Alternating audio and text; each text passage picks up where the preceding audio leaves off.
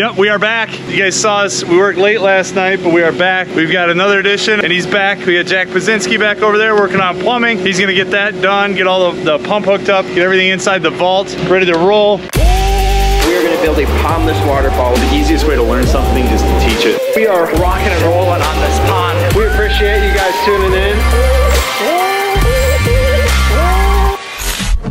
He and Chris Z are gonna finish up getting all this stuff done. How you doing under there, bud? Hey, what's up? So you got Chris over here trenching for the plumbing, as well as our 4-inch drain tile, which you see those 3 pieces right there. That's gonna tie in to a first flush. Then we'll be harvesting the rainwater from that downspout right there off of the corner of the house, and we're gonna use that as Mother Nature's autofill out here. We've got an SLD 5 to 9 pump. Jack, why don't you tell them about the SLD 5 to 9 pump? I will. What's up, guys? So I'm just gonna do a quick rundown of what I have over here. So let me flip you guys around. So right now, this is our SLD 5 to 9 pump. So what that means is that it's an adjustable pump that goes from 5,000 to 9,000 gallons per hour. And so this receiver here helps us or adjust the flow in the pump. So as you can tell, there's this plus minus sign. So the plus will increase the flow of the pump, and the minus sign will decrease the flow of the pumps. And then this power button turns it on and off. It helps us adjust the flow so that way we get our waterfalls exactly where we want them. Or if we have multiple things going, we can kind of adjust everything as we need. So I'm gonna give you guys a quick rundown once I get everything ready, and we will show you. So our way of hooking up this plumbing line is that we'll take our 90, which is I have right here. We will measure from the bottom of our vault, which is all the way down there, to we'll mock up our 90, which is right here.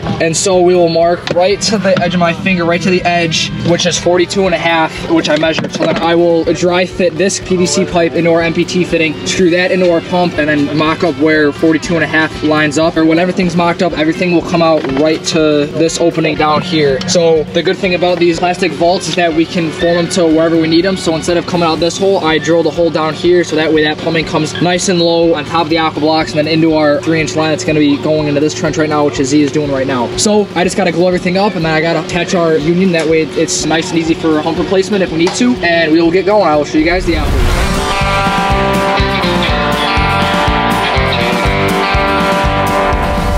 So I got everything glued up. So I have my standpipe that's just down here that feeds my pump. It comes up to a 2-inch 90 and then 2-inch union. So that way I can twist this off, which let me see if I can do it with one hand. All I gotta do is just twist this off real quick and then pop this off, and I can pull the pump out for easy service and maintenance instead of hard piping everything and then you have to cut everything out and then redo coupling. It's easier doing like a union. That way we can twist it off pretty easily. So now I'm gonna come over here, and in this case we are gonna bulkhead through the liner. So I'm gonna put a bulkhead somewhere in this area here, attach this pipe to our MPT, which then will accept another MPT on the outside of the bulkhead, which then will accept our 2 to 3-inch reducer that is going to be sitting outside the liner. So phase 2 of all the plumbing, I will show you guys once we get everything ready to go and staged. I just wanted to tell you guys beforehand, so stay tuned.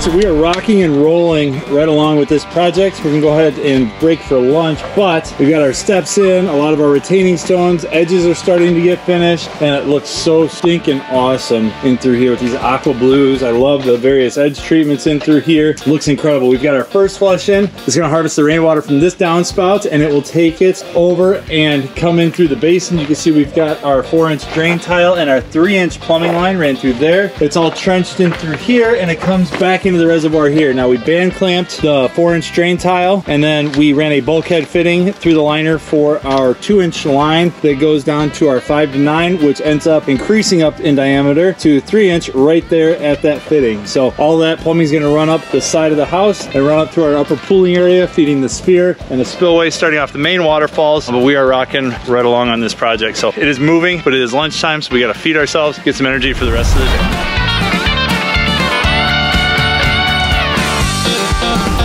Alright, so Z and I are over here on this side going up the hill. We are carving out all of our pulling areas. So right now we marked out our area. We do like to do half moons. That way it's easier to set our rocks. It maximizes our efficiency when we're setting these big rocks. But as you guys can tell, this hillside is pretty big. I mean, it's probably a good 8 to 10 foot grade change from where Z's at to where the machine's at. So it's going to be some pretty nice waterfalls. This is going to be like a 2.5 foot waterfall, and then this is probably going to be a 2 foot waterfall, and then we're going to have our pulling area with our sphere and our spillway sitting up top. So I just want to give you guys a quick rundown of what we are doing doing over here. Those guys over there are finishing up the basin area, and we decided to come over here and jumpstart this area. That way we could all hammer out this area, throw in the fabric liner and fabric in, and then all our rocks and edges. So stay tuned, and we're gonna get after it. Hopefully Chrissy and I can finish before they finish over there.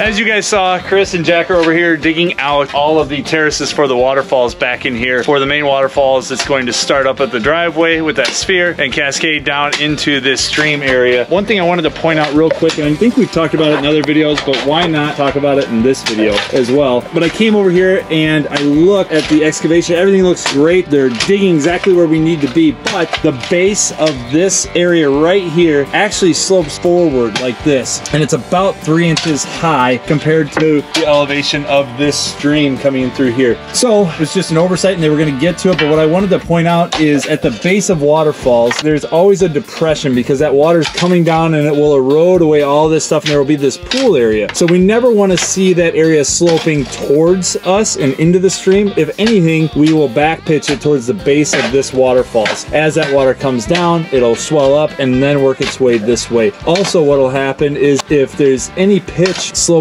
this way towards us, it will assist in washing all of that gravel out of that pocket area. If anything, a little depression down here at the base of the waterfalls back pitch towards that wall right there. So just some of those little techniques that we do, a lot of people do, but maybe don't always articulate, and you might not know if you were just getting into this. So I'm sure it makes sense to Jack and Chris up there. Anyways, just some of those construction tips and tricks to help you guys be successful pond builders out there, to be as awesome as we are. Okay? Yep. As you can see, we got both of our shelves done, and the reason why we only went up 2 shelves instead of all the way up to the top is because our machine is sitting right where that pulling area is going to be. And in order to set these stones down here, I mean, these stones are good. They're going to be at least waist high, and with it being aqua blues, they're going to be some pretty heavy rocks, so we have to get that machine as close as possible. So we're able to get these 2 pulling areas excavated. We'll be able to get the rock set, and then once we get the rock set in this pulling area too, we'll be able to back the machine out and carve out our entire pulling area. Now this one up here, probably that waterfall is going to be somewhere around here. It kind of depends on rock wise. We might end up doing another small shelf and then a pooling area because we still have some playroom up top to put our sphere where the machine's at. So I just want to give you guys a quick overview of what it looks like after we get everything dug out and then before we put the fabric and liner in. So Z is waiting patiently for me to stop filming so we can put the fabric in.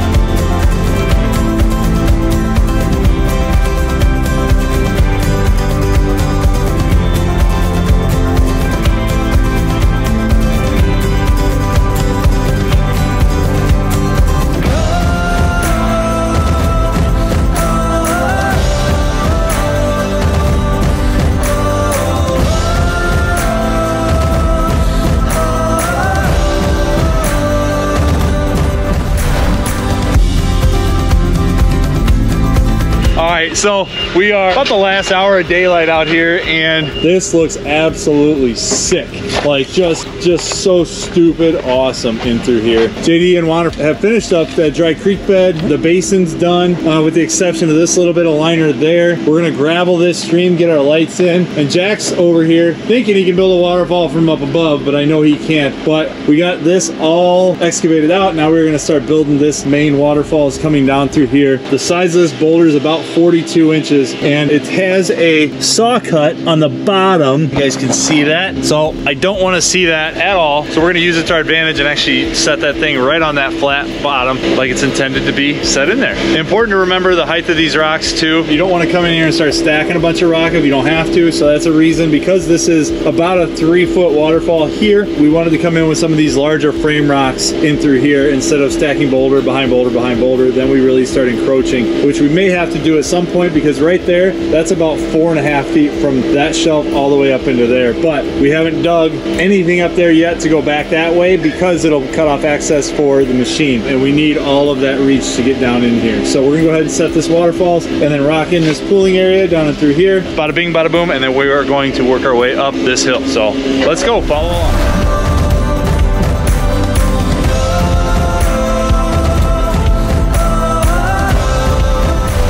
That's right, the blower's going, the lights are on. That means it's time to call it quits for the day. We made an incredible amount of progress today. Still gonna be hard to see. We'll go back over it in the morning, but all of this is now finished. Grading is done. We have got ourselves into that waterfall area, which is where we wanted to be. So fingers crossed, we'll wrap up tomorrow. We've got a lot of work left ahead, but I think we got this, so we'll be back.